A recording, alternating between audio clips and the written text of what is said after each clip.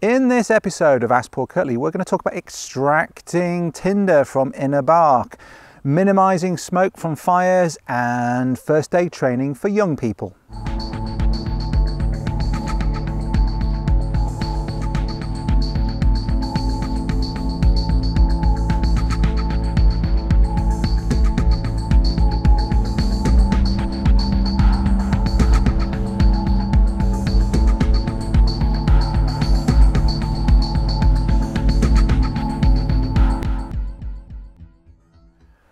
Welcome to episode 76 of Ask Paul Kirtley, where I answer your questions about wilderness bushcraft, survival skills and outdoor life in general. Now I'm back in the south of England and it is still warm here as I record this in the UK. We have had weeks and weeks of fine warm weather. I know it's bothering some of the farmers. It's causing a lot of the grass to be very dry, but here in the woods it's nice and green, the sun is shining and it is very pleasant indeed. Without further ado then, let us have a look at today's questions. The first one is from Andrew via the SpeakPipe facility on my blog. That's where you can go onto my blog, find Ask Paul Kirtley in the main menu, go down, you can press record, you can leave me a voicemail, which is a really efficient way of leaving a message. And it's nice to hear people's voices as well. I always like getting emails and messages, etc., but I think there's something quite special about getting a voice message like this one. Hello Paul, this is Andrew. I have a question regarding extracting tinder material from the inner bark of sweet chestnut, which I've read about, but I've never had any luck finding it. It just seems very flaky, or there's not enough. It's very laborious, so it's much easier to go and find dead bracken or honeysuckle, but I'm determined to try and do it. I presume it's the same part of the plant that on the greenwood, when it's alive, we use to make cordage. But yeah, so I thought you were the man to ask if you have any tips and techniques for making that process any easier. Thanks in advance. Great. So if you're not familiar with the species that Andrew is asking about, sweet chestnut, that's Castanea sativa. It's a Southern European species of edible chestnut, quite similar to American chestnut, not at all related to horse chestnut though, conkers. Yeah, what we're talking about, the edible chestnuts that you would roast over an open fire, as the old Christmas song goes, that you would make a stuffing from, that you would make chestnut puree from, that type of chestnut. And it has been quite widely introduced, and the inner bark is quite fibrous, and so as Andrew has alluded to, you can take the inner bark and you can make cordage with it. You scrape off the outer bark, and like willow, you then use that inner bark for making cordage. You can also make baskets and containers from the bark in the same way that you might use ash, for example. So it's a useful species from that perspective. To make tinder from that same material, you have to get the material in a different condition. So whereas you might collect the bark off a green living plant for the cordage or for the baskets, what you want for the tinder is you want a tree that is dead, and you want one where the bark is starting to rot away from the trunk. It's better when you've got quite large examples rather than really small, thin material. And it's similar with oak, for example. You can take the inner bark of oak and use it for making a bird's nest tinder bundle, where you might take an ember from a bow drill set, for example, and blow that into flame. That's the sort of thing that we're talking about, just in case people are wondering what on earth Andrew is asking about and what on earth I'm talking about. So we want to make that kind of bird's nest tinder bundle, that fluffy, literally like a bird's nest, fibrous material, where we may have broken it up and buffed it up.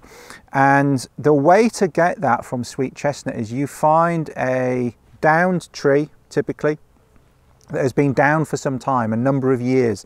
And what you'll get, particularly on the underside of a horizontal limb, a horizontal trunk, is you will get the bark starting to rot away. It's exactly the reason we don't collect firewood from horizontal pieces if we can avoid it. We want dead, dry, standing wood, because you don't get a lot of water penetration into the wood. Whereas as soon as you've got something that's horizontal, you get gravity pulling water into the wood, and you also get water running around and pooling under this and dripping off the underside, as well as getting into cracks in the bark as they form and pooling inside between the wood and the bark. And if it's on the ground, you also get moisture being trapped there as well. So you've got this damp environment where things start to rot and break down.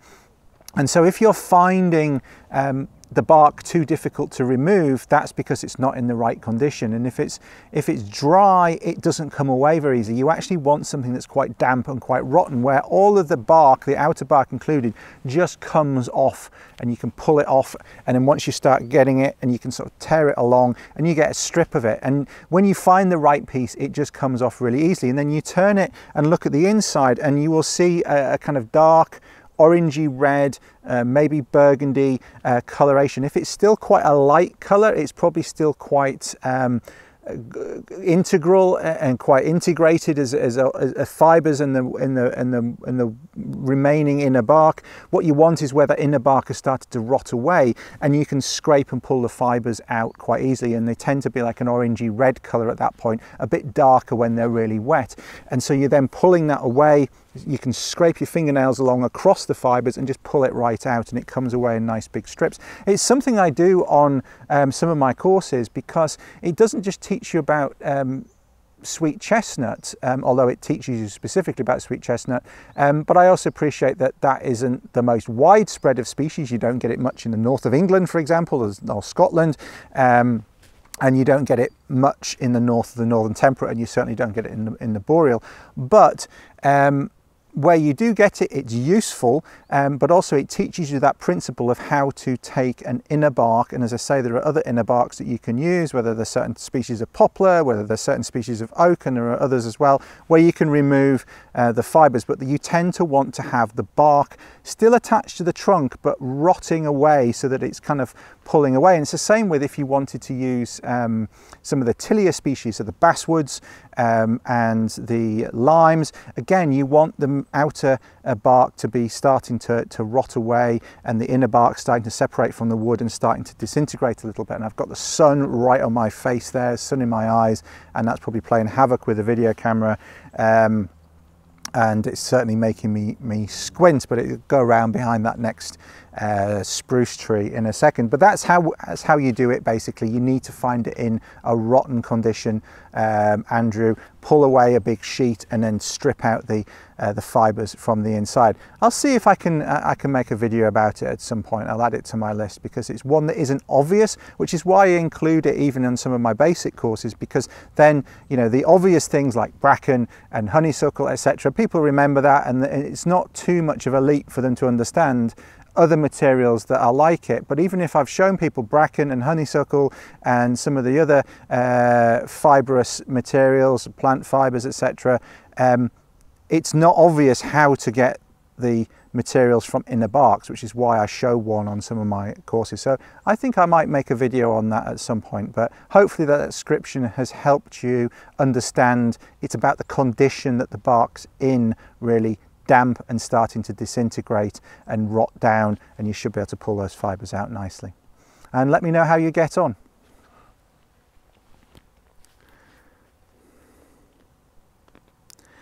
Minimizing smoke from fires. This is a question via Instagram using the hashtag AskPaulKirtley. And his question is, Dear Paul, this picture was taken at the annual Meerbuls Bonfire Festival on the island of Texel, where I live in the Netherlands. Unfortunately, I cannot go there anymore because the smoke acts as an asthma trigger, which I must try to avoid if possible. However, I would still like to be able to practice some fire lighting techniques, and then of course the use of fire for cooking, heating and social gatherings. Does this doing this with as little smoke as possible is my priority. Where do I start? There are so many aspects to fire. All the best, Els. Okay. Well,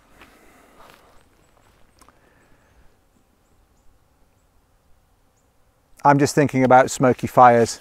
People who know me will know why that's funny. People who work with me. Smoky fires tend to occur because of moisture in the wood. That's the primary reason.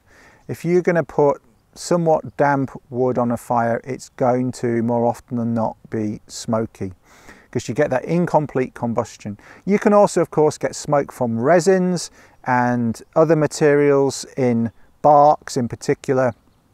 And so one of the things I would say is to minimize smoke is to make sure the wood is as dry as possible, dead, standing, that has been seasoned, it's been dead for some time, it didn't just die last week, because dead standing wood that's been dead for a week is still going to be full of moisture, so it needs to be dead, standing and dry. That's a good place to start. As I say, some barks can be quite smoky. I've noticed as well that barks with some lichens growing on the outside can be quite smoky as well. So one thing you might want to do is minimize the amount of bark that you're burning. Maybe just take it off with an axe, just scrape it off or what have you, to really minimize the smoke if it's really going to bother you. Because I find, going back to sweet chestnut for example, around here there are certain species that grow on the bark, and I find even if the wood's quite dry, that sort of decomposing bark that can be, again, maybe a little bit damp but pretty much dry, with these lichens on the outside, tend to be quite smoky even if the wood's dry. Taking that off, you get a much cleaner burn. So that's something you could do. Outer barks can be a little bit damp anyway, even if the wood's dry, so it's another reason to remove them.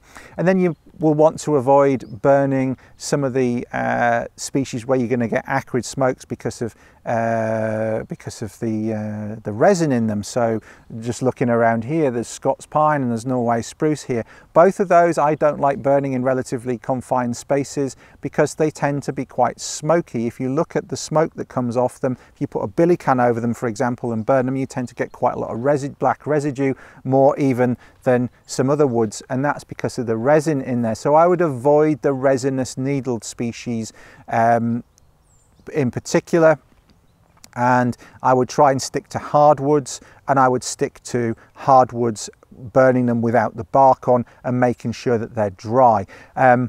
That's more effort than it is for some of us, but if you want a really clean fire, those are things that I would be looking at in particular. Non-resinous woods that are really dry and don't burn the barks, and you're going to have a lot better results. So, you know, willows, oaks, fruit woods, apples, that type of thing, hawthorn, beech, that type of wood that's really dry, you should get a nice hot clean flame from. And then of course make sure it's getting plenty of oxygen as well, making sure you've got that balance, the fire triangle, heat, fuel and oxygen, making sure that that's in good balance so that you're getting a good clean full combustion, as full of combustion as possible to minimize the smoke. Hopefully that helps. First aid for young people, and this is from Robert, and Robert asks, this is by email by the way, so that's another way of sending me a message. What level of first aid would you teach 12-year-olds? I wanted to take a couple of classes and I wanted to take the kids with me. On your EDC, everyday carry in town and bush, what do you carry on your person?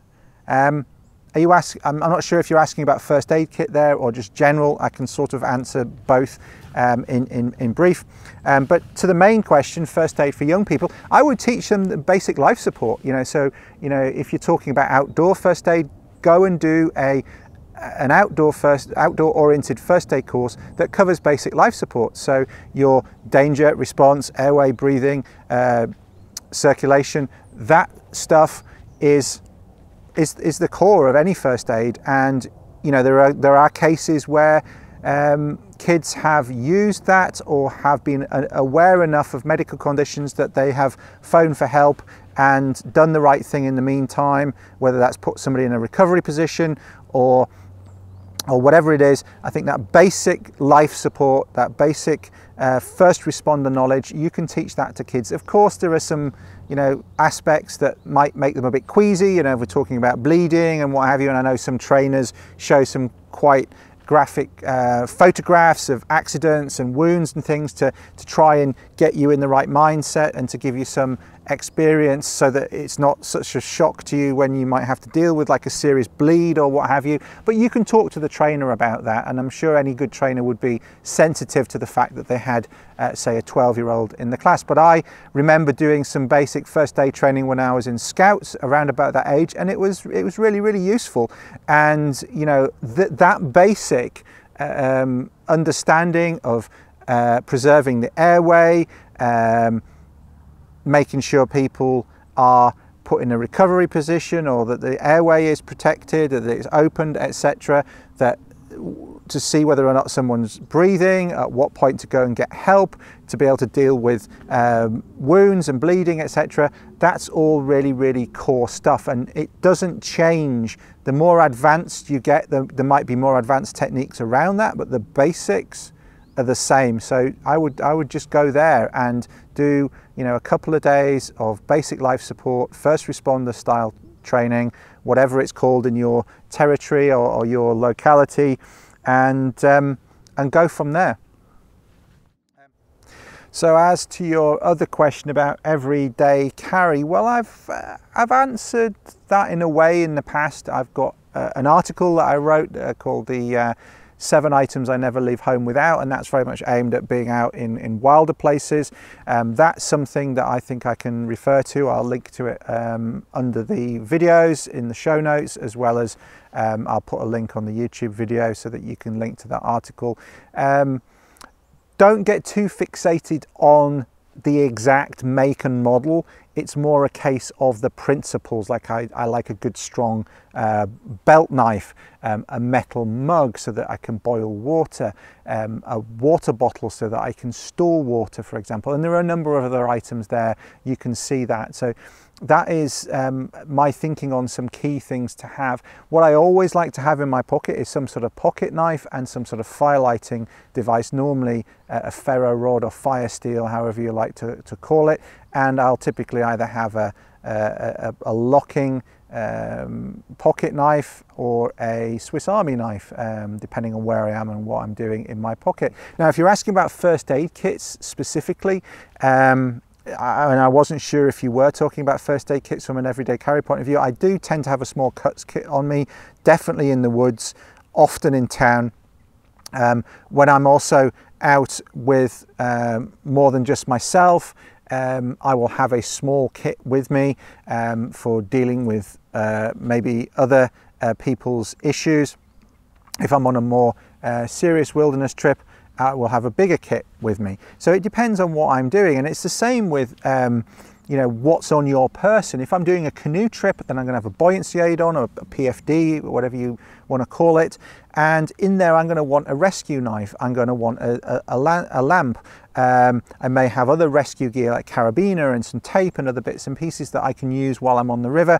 If I'm on a wilderness trip, specifically where it can be an issue if I'm separated from my boat, particularly if it's only me and one other person on the river in one boat, if that boat gets stranded, if it gets pinned somewhere and we can't get it, I want to be on the riverbank with a belt knife and a saw and a means of lighting fire and a few of the bits and pieces on my person. And I've answered questions about that on this show before.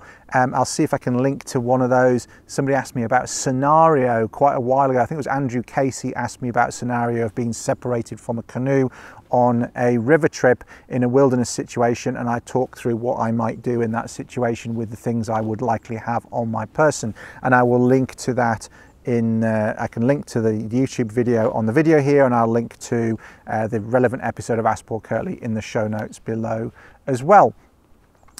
So yeah, there are some core things like a pocket knife and a fire steel that I might always want to have on my person, but then it's also situationally dependent. You know, if I'm out in the woods and I'm working with an axe, I want a tourniquet and a field dressing on my person. Maybe I've just got my normal small cuts kit when I'm using a knife, But then if I'm using an axe or a machete or parang in a more tropical situation, I want a tourniquet and a first field dressing on me so that I can deal with any wounds, hopefully sufficiently well to contain them. And also, particularly if I'm working with other people who are also using those similar tools, I want to have those on me at least as well. So I think in terms of everyday carry, it's very difficult to put one set together that deals with every single circumstance without ending up with a massive kit. But there are some core things that I always like to have on me, and I think I've explained those.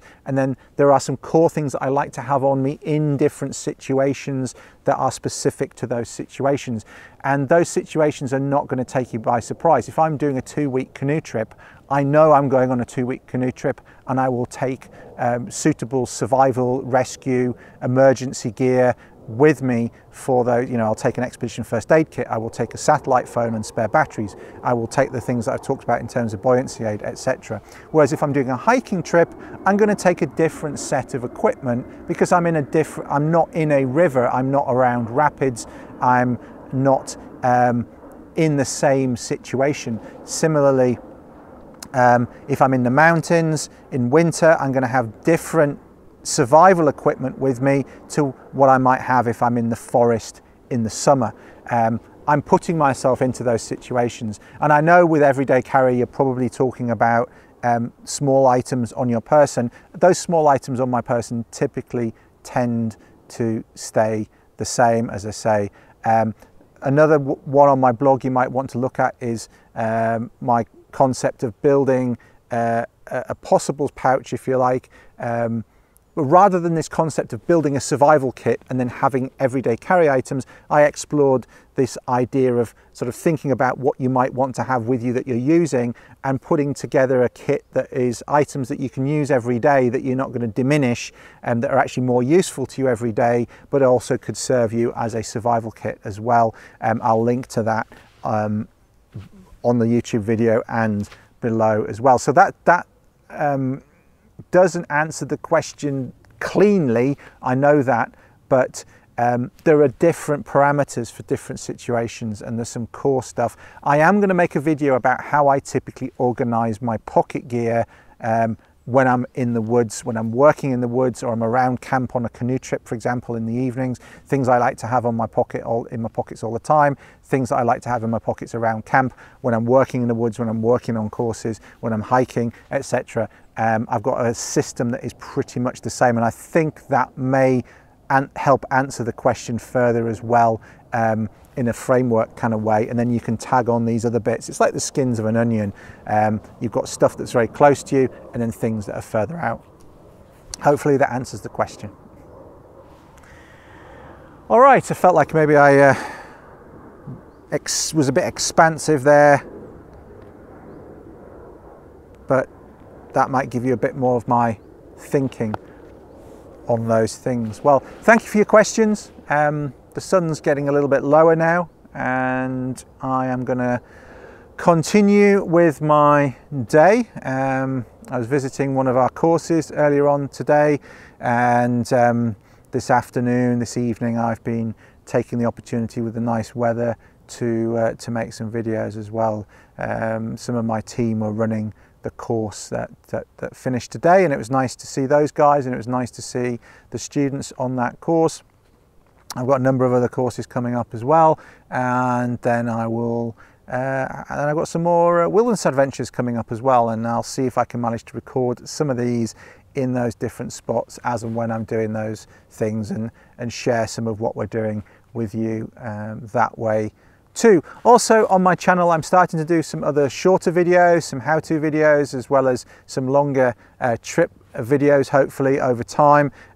Do have a look at what else is going on my channel, not just the Ask Paul Kirtleys on my YouTube channel. Have a look at those and see what's going on. I know the Ask Paul Kirtleys go out as a podcast as well. If you're a podcast only listener, please do check out my YouTube channel. You can find it very easily. Just type in paulkirtley.tv and it will take you straight to my YouTube channel. Easy URL for you to remember there, Paul Kirtley askpaulkirtley.tv. That will take you to my YouTube channel. If you are a regular podcast listener to Ask Paul Kirtley, I think you will enjoy a lot of what's on my YouTube channel if you don't follow it already. I would love for you to subscribe there and for you to see the other things that I'm doing there. Of course, Ask Paul Kirtley works as an audio only. That's why I do it as a Q&A in the way that I do. But I'd also like to do some more show and tell things on my YouTube channel that I think a lot of you who listen to the podcast as a listen to Ask Paul Kirtley as a podcast would benefit from as well. I think you're going to get into that and enjoy it. So love to see you over on my YouTube channel as well as listening to these shows if you're not there already. If you're watching this on my YouTube channel, thank you. If you don't already subscribe, please do. And if you're watching this on my blog, then also make sure you get the emails from my blog. And you can get all of those things as well. You know, that you can get the emails from my blog, you can get my YouTube videos, and you can get my podcasts as well. All of that goes out on a regular basis, and I look forward to talking to you whichever way you consume these Ask Paul Kirtley sessions. I look forward to talking to you again before too long. And enjoy your outdoor life. Hopefully that has helped, and I look forward to your questions. Take care.